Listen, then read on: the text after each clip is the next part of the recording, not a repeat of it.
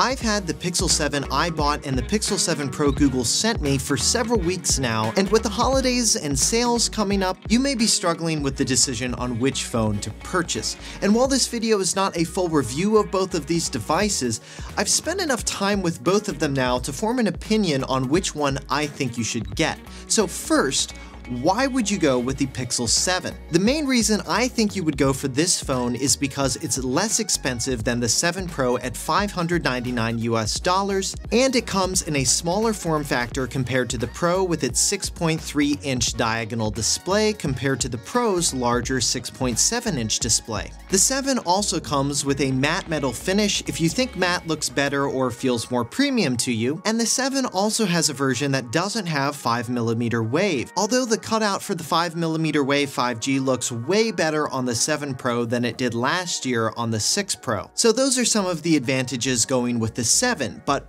what about the 7 Pro? It's $300 US more than the 7, so what do you get? The biggest difference between these two devices to me so far has been their screen quality. The 7 Pro, like last year's Pro model, has a 120Hz display compared to the 7's 90Hz display, which still feels pretty fast. The 7 Pro also gets you 100 nits more of peak brightness, maxing out at 1500 nits of peak brightness, making the phone very readable in sunlight. Unfortunately for the 7, Google has continued to use an inferior OLED display where when you look at a white screen on this phone, you'll see these purple and green color refractions. It's something you certainly can get used to or mostly eliminate by enabling Android's dark mode, but if you end up reading a lot of black text on a white background, it's going to be hard not to notice it. The other huge upside to going with the 7 Pro is the telephoto lens. It gives you optical zoom of 5x and up to 30x zoom with super res zoom, and the super res zoom this year with the Pro is actually pretty decent at 10x, while the 30x, you're not going to be creating really stunning photos with it, but say you encounter something like I did on a walk and you want to share it with a friend, it's decent enough for situations like that. It certainly gives you a lot more flexibility compared to the 7's 8x zoom, and the 7 also has no optical telephoto, and typically I always find telephoto cameras on smartphones more useful than the ultra-wide cameras, but let me know what you think. Do you prefer using the ultra-wide camera more often than a telephoto?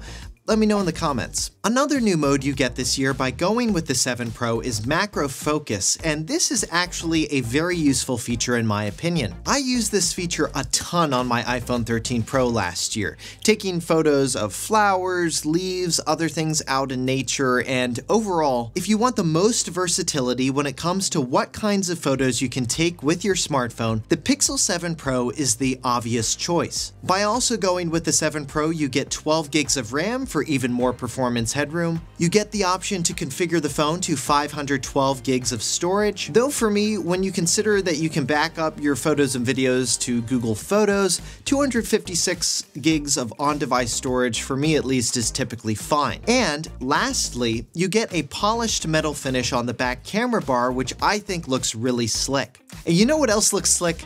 Mattresses. Wow, that was an attempt at a segue. Helix Sleep makes premium mattresses and bedding that are customized to fit your needs and shipped right to your door. I've been sleeping on a Helix mattress for the past few weeks now, and it's been great. And part of the reason for that is I got the right mattress thanks to Helix's sleep quiz, which helped me match my unique body type and sleep preferences to the perfect mattress. For me, that's one that's not too soft, not too hard, and can accommodate side sleeping positions with pressure relief. Helix Sleep made shipping and setup of their mattress easy. They shipped my mattress right to my door for free. I opened up the box, unrolled it on the bed, opened the plastic packaging, and boom, there was my new mattress.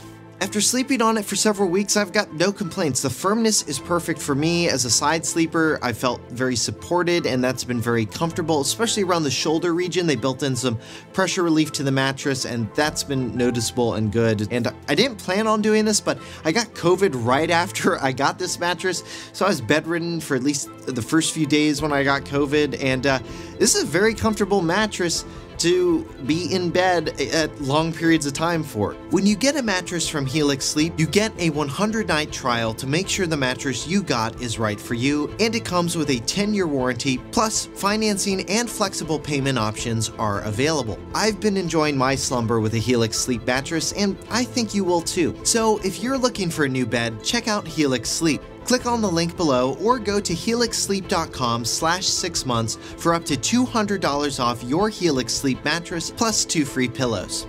Alright, back to the phone. So that's the 7 Pro. Now as a reminder, compared to the 6 and 6 Pro from last year, this year's phones both get 2 significant upgrades: Tensor 2 and Face Unlock. Tensor 2 is Google's latest generation chip that enables on-device features like Face Unblur in Google Photos, better transcribing features, cinematic mode for video, and an upgrade to the Recorder app. Face Unlock has been sorely missing from the Pixel lineup ever since the Pixel 4 and 4 XL, and I'm really excited that Google has brought it back for the Pixel 7 and 7 Pro. So far, unlocking my Pixels has been just as convenient as Face Unlock on other devices. So which phone do I think you should buy? In general, for most people, I think the Pixel 7 at $599 is a great deal.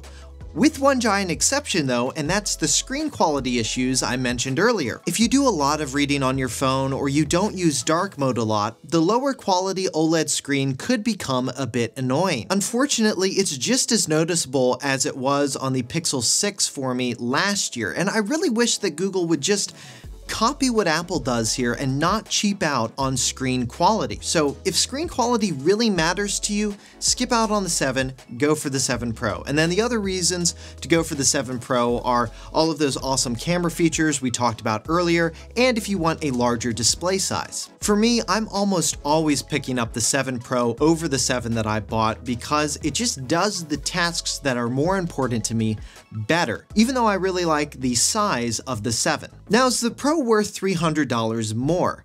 For most people, no, probably not. But for me and others who want the best camera system and a decent screen, then you really don't have a choice. And actually, when you compare the 7 Pro to other flagships it's competing against, like the iPhone 14 Pro and S22 Ultra, $899 is a bit less than what those phones start at. So when you take other flagship phones into account, the Pro actually looks like a pretty great deal. And I've left purchase links here in this video and in the description below if you'd like to learn more about the 7 and 7 Pro and check their current price. Hit that thumbs up button if you like this video and subscribe to the channel to see more comparison videos like this one. And hit that join button if you'd like to help support our channel and receive some extra perks. And if you're looking for what to watch next, check out some of our other Google videos by clicking on the playlist to the right. For 6 months later, I'm Josh Tedder. Thanks for watching.